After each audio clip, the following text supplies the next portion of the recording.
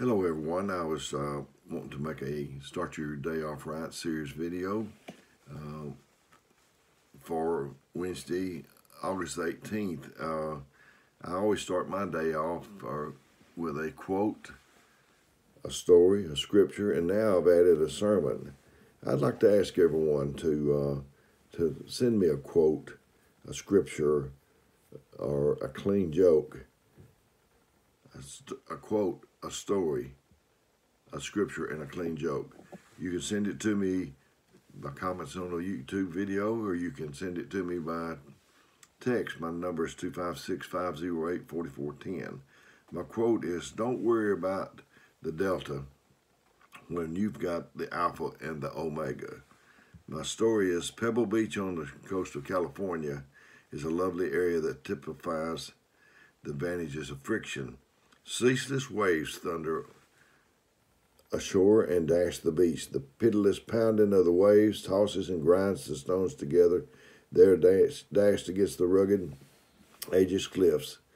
This goes on year after year. Excuse me.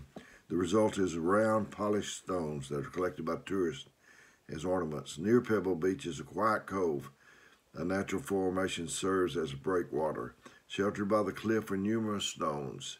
They are unsought and unwanted. They have been spared the wear caused by the pounding waves.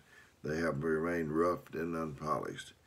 When testing time comes, we may be buffeted about, but the rough edges are knocked off our lives. The friction of trials can cause wonderful features to be brought to the surface. Believers who understand the friction of trials will be able to face life's hard times.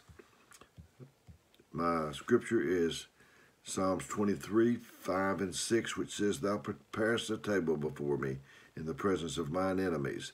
Thou anointest my head with oil. My cup runneth over. Surely goodness and mercy shall follow me all the days of my life, and I will dwell in the house of the Lord forever. My humor is, what's a saying that kids nowadays will never know? I'll start. Roll the window down. So anyway, you don't hear that anymore. So I hope this has helped you.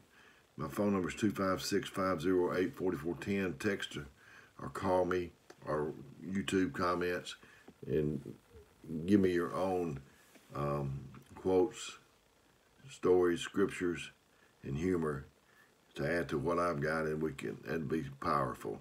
So until next time, may God bless you is my prayer.